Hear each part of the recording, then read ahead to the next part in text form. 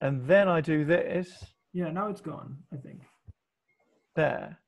Now is it okay? Yes. Perfect. Brilliant. So I'm not going to speak for 4.5 hours.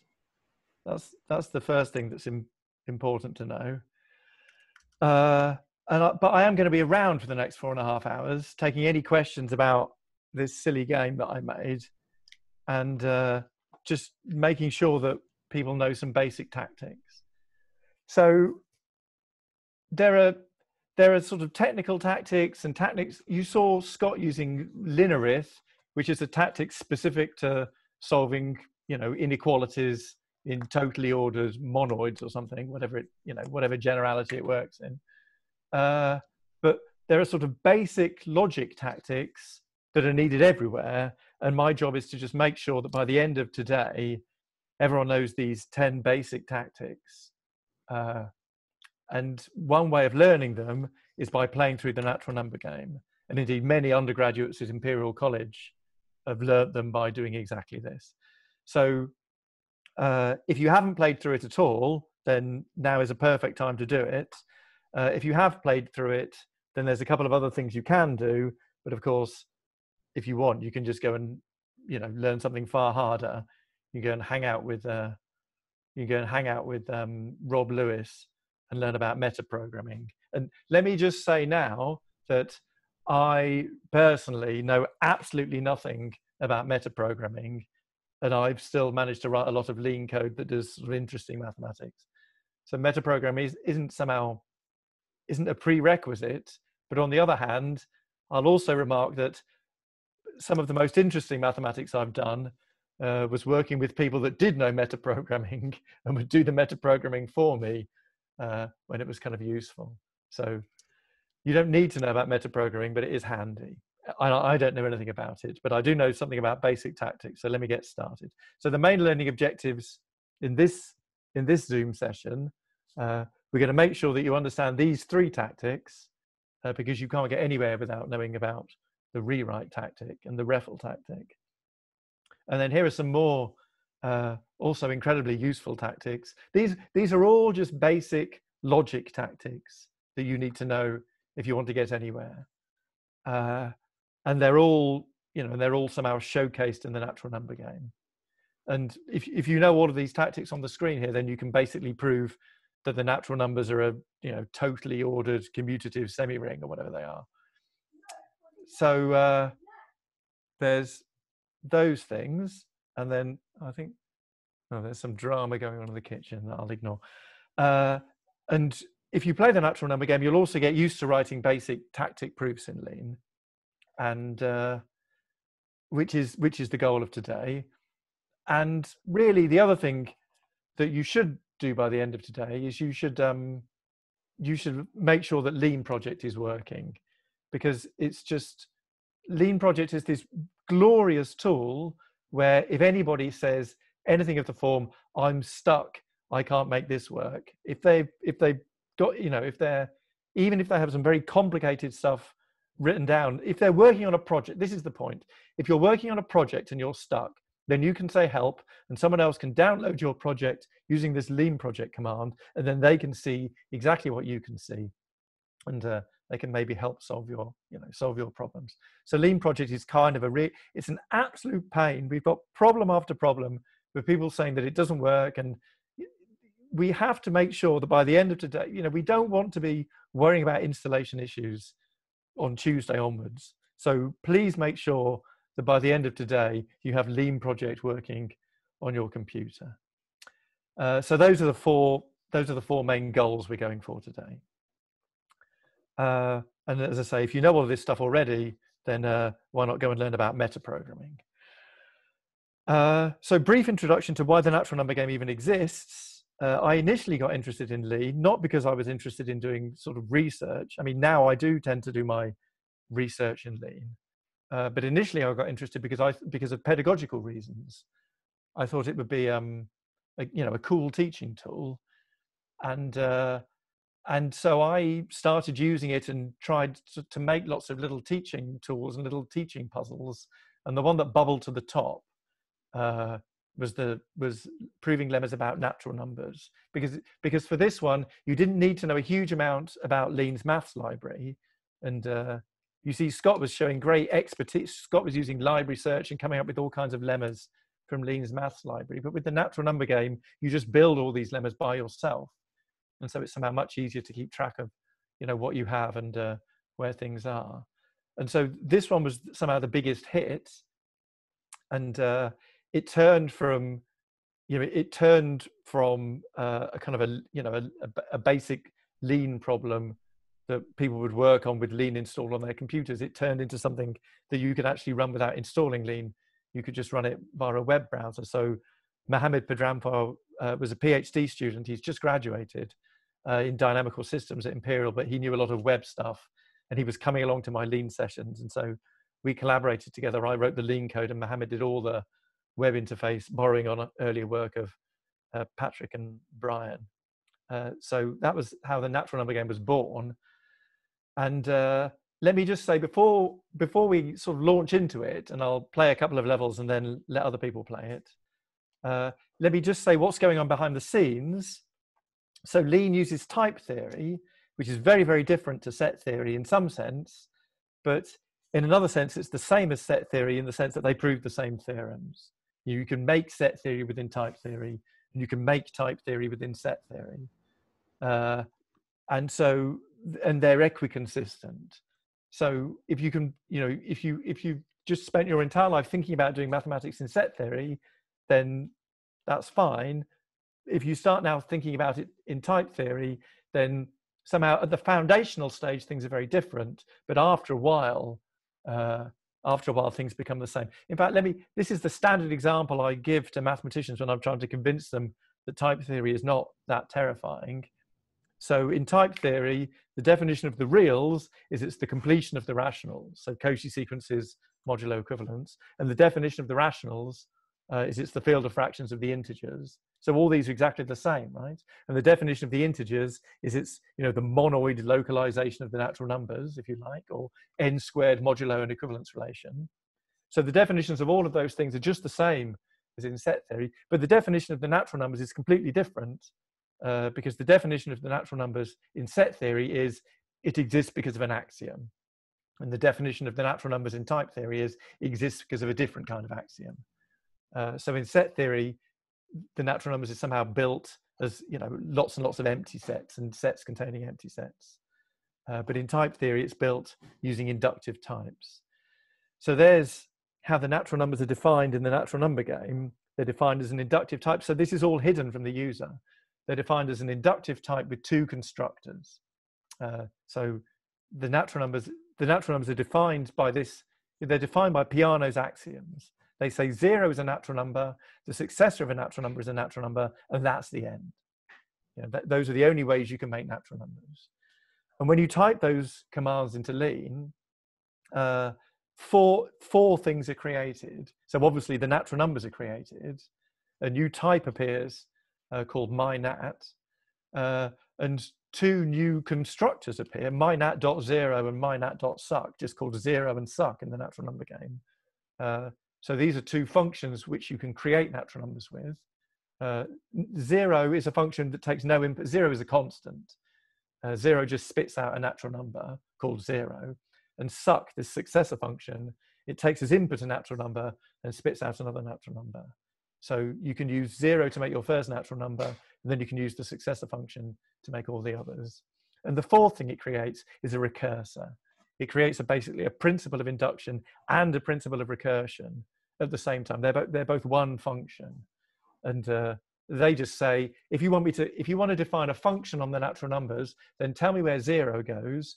And if you know where n goes, tell me where n plus 1 goes. And that's it.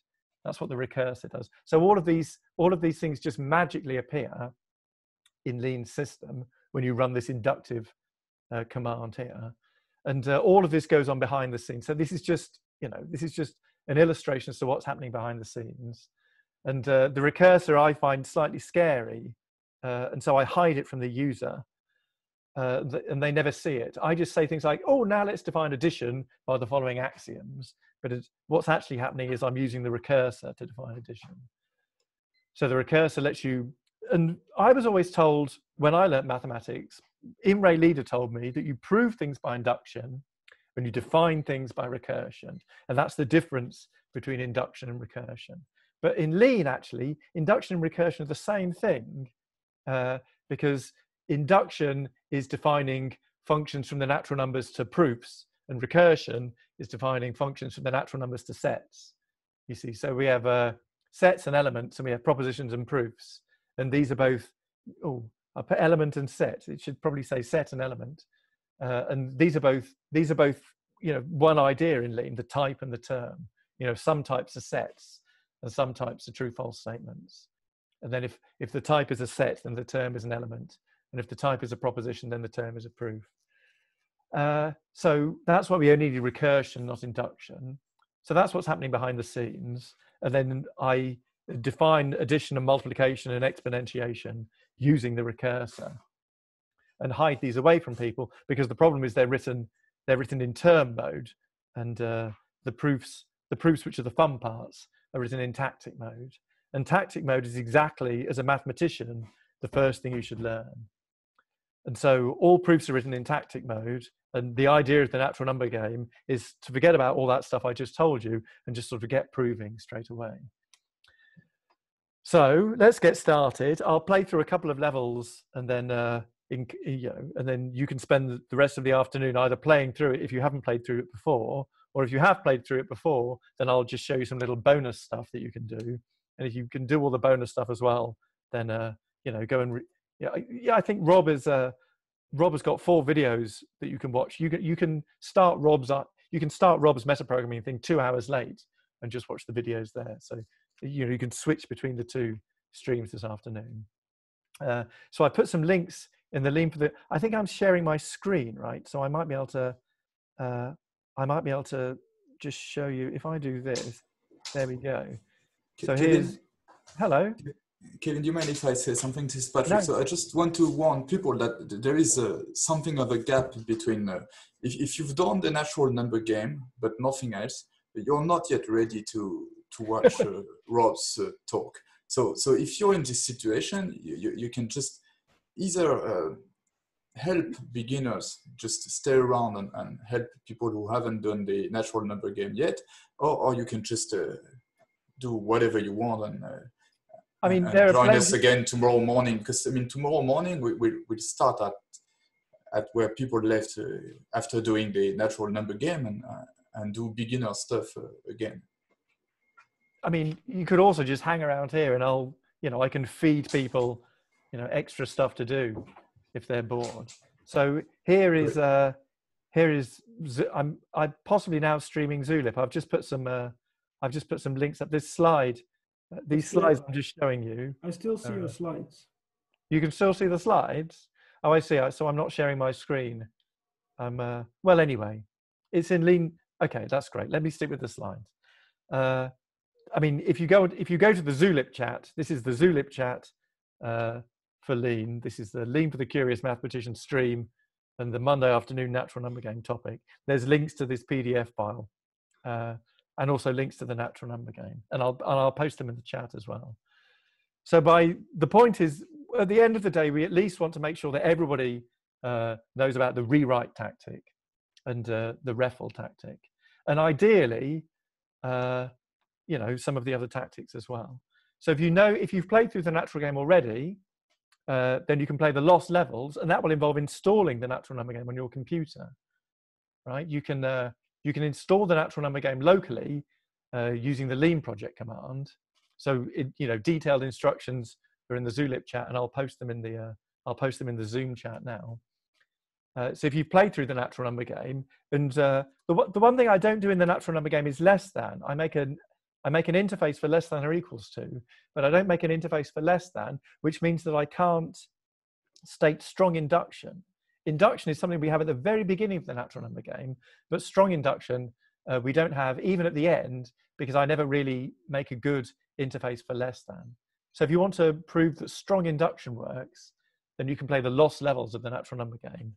I'll explain how to do that in the chat now. Well, when I've finished playing through. But absolutely the most crucial thing is, if you're stuck, then I'm going to be around for the next 4 hours, then just ask, right? I'm going to be on the Zoom, I'll be on the Zoom chat, I'll be on the Zulip chat, and I'll just be around, and so will many other experts. But, you know, this is a great time, you know, no question too stupid. This is absolutely a key thing, right? The Zulip chat has a new members stream where many, many people ask very, very basic questions, and they get answered patiently by experts. So I think that's it. So I'm now going to go, so now let me share my, I think now I'm going to share, what am I going to share? Oh, so here, now I'm here. There's the Zulip chat. You can see the PDF slides, which I just talked about, and there's the natural number game. Oh, and I knocked up a tactic cheat sheet if anyone's interested. But now you should all be using the Zulip chat as well. It's where all the information is appearing for the conference. There's this stream here, Lean for the Curious Mathematician, and that's where all the stuff, that's where lots of information is appearing. So now let me just briefly spend a small amount of time just playing through the first couple of levels of the natural number game, and then I'll stop, and you can all take over. So here is the natural number game, and now you're going to tell me that if I do this now, yeah, I get it now. So I need to maximize before I need to do this. There we go. So there's the natural number game. Here is, no, that's the slides. Right, this is the natural number game. You can just Google for natural number game nowadays, which is really nice. And one of the things that my children complain is that the natural number game has far too many words in. So there's some words. And if I click on tutorial world, which is the very start, then here's a lot more words as well. And somehow this is far too much for a 16-year-old, apparently. But let me show you what's going on down here. Is that, so I'm just going to play through the first couple of levels, and then I'm going to stop. So the general natural number game framework is that you're asked to prove a theorem, and you're going to prove that theorem by typing in here. This is a begin-end block, just like the block that Scott was using, right? This is where mathematicians should start learning about Lean, is within a begin-end block. So we're in tactic mode, right? We're in tactic mode now. There. Anything with two dashes mean comments. So we're in tactic mode, and we can look up here. Can you? I don't know if you can see my cursor, but we can look up in the top right, and we can see the goal here. So this is a completely artificial goal: x, y, and z are natural numbers, and you're asked to prove that x times y plus z equals x times y plus z, right? And the computer scientists, in their wisdom, note that you can prove that x times y plus z equals x times y plus z by invoking reflexivity of equality, right? Because that's the technical term for what we would regard as completely obvious. So reflexivity, there's a reflexivity tactic. Reflexivity there. And if you spell it right, which I didn't, reflexivity, is that right? You see, and that works, great. I've solved this level because it used to say I had a problem up here, and now it says my proof is complete. And reflexivity is just fast. This reflexivity tactic will prove any goal of the form x is related to x if R is a reflexive binary relation. And you get sick of typing it quite quickly, and so they abbreviated it to REFL, which should also work. So if your goal is ever of the form x equals x, then you can prove it with the reflexivity tactic. In fact, if your goal is also of the form x if and only if x, you can also prove that with the reflexivity tactic, because if and only if is a reflexive binary relation. So there's that. And then the next thing you have to learn about is how to sub in, right? How to substitute in. So again, here is a completely artificial goal. And this goal says, we've got x and y natural numbers. You see, I've just redefined the natural numbers. They're called my natural numbers. And here we have a hypothesis, right? H is a term of type y equals x plus 7, which is the way that type theory says H is a proof of the theorem that y equals x plus 7, right? H is the assumption that y equals x plus 7. And this funny little terrifying sideways t, after this, this is our goal, right? We've got to prove that 2 times y equals 2 times x plus 7. And how are we going to do that? We're going to sub in for y, right? We know y equals x plus 7 because that's our hypothesis h. And we need to prove that 2y is 2 times x plus 7. And the way we substitute in a hypothesis is we do rewrite, right? We do rewrite, oh, let's not do that, rewrite h there. And when we use this rewrite tactic, this works, but again, we want an abbreviation, so we went for RW, the rewrite tactic. Rewrite h, it now says, the goal now says 2 times x plus 7 equals 2 times x plus 7. So you see, this is sort of the confusing thing. To a mathematician, you look at this situation here, y is x plus 7, and you're supposed to prove that 2y is 2x plus 7. I mean, this is just obvious, right? The mathematician's proof is, this is obvious. It's, you know, it's difficult to know what to say, but if you start thinking about these things very logically and carefully, you realize that first thing we need to do is we need to change that y to an x plus 7. And that's what the rewrite tactic does. And now the left-hand sides of our the left and right-hand sides of our equality are literally equal, right? In the way that they weren't equal before. I mean, here they're equal because we know the definition of y, but here they're equal because they are literally the same string of characters on either side of the equality. And so now the reflexivity tactic will work.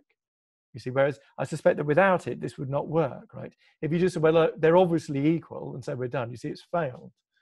There. So now this bottom box here is where the errors live. You see, we've somehow we've failed to this complaint here is that I'm definitely trying to prove that this question mark m underscore 2 is a rather ridiculous way of saying this is a variable, right? If you're using reflexivity, you're supposed to be proving that variable equals variable, and it doesn't know what variable to use because the left-hand side wants the variable to be 2 times y, and the right-hand side wants the variable to be 2 times x plus 7. You see, so reflexivity isn't ready for this goal yet. So we rewrite h, and then we do reflexivity. And that proves it. And I think the next level is also reflexivity level. Yes, the next level is also, did I just skip one? Ah, bingo. No, that's a reflexivity level. I was wondering where we learn about induction. That's a reflexivity level as well. And so let me just show you the third tactic you need. You know, at the end of the day. Sorry? Level 1 of addition world is induction. Here we are, level 1 of addition world. Yeah, I've finally found it. So level 1 of addition world, it turns out that, again, 0 plus n equals n, this looks obvious to a mathematician, but it turns out that you need to prove it by induction when you define the natural numbers in addition using Peano's axiom. So I won't go through the proof completely, but I'll just say that, you know, as well as REFL, which won't work, there we go, and as well as rewrite, which won't work because we don't have anything to rewrite, we can do induction n. And one thing I've seen a lot of beginners do is they just type induction n, and you see, it's done exactly what you expect it to do, right? We were trying to prove that 0 plus n equals n, and we want to do it by induction on n. So we should have 2 problems if we want to do it. You know, we've got the base case here, and we've got the inductive step here. And if you just type induction n, then the base case comes out very nicely. We've got to prove that 0 plus 0 is 0. And in the inductive step, we have all these new variables called n underscore n and n underscore ih, which is kind of, I mean, we can deal with it, but these are not the best names for variables, right? Mathematicians would not call a variable nn, right?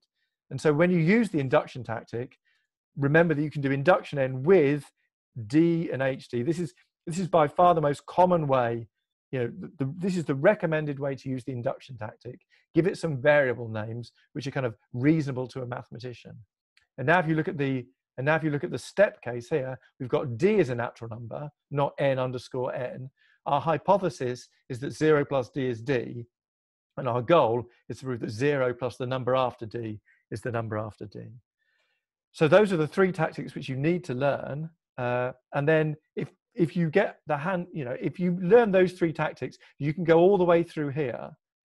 You can run all the way through to Power World. You can play these 4 levels, but if you want to, you know, if you want to go, you know, the full Monty, you can go around this way as well and learn about inequalities and learn some more tactics as well. But those 3 tactics I just showed you will get you all the way will get you all the way through to Power World. And if you can get through to Power World at the end of the day, then that's somehow, that's one of the main goals. But ideally, you would get through to Power World and then brave your way through, to Proposition World as well. So that's where we're going. I've spoken for half an hour, which is really quite enough. I will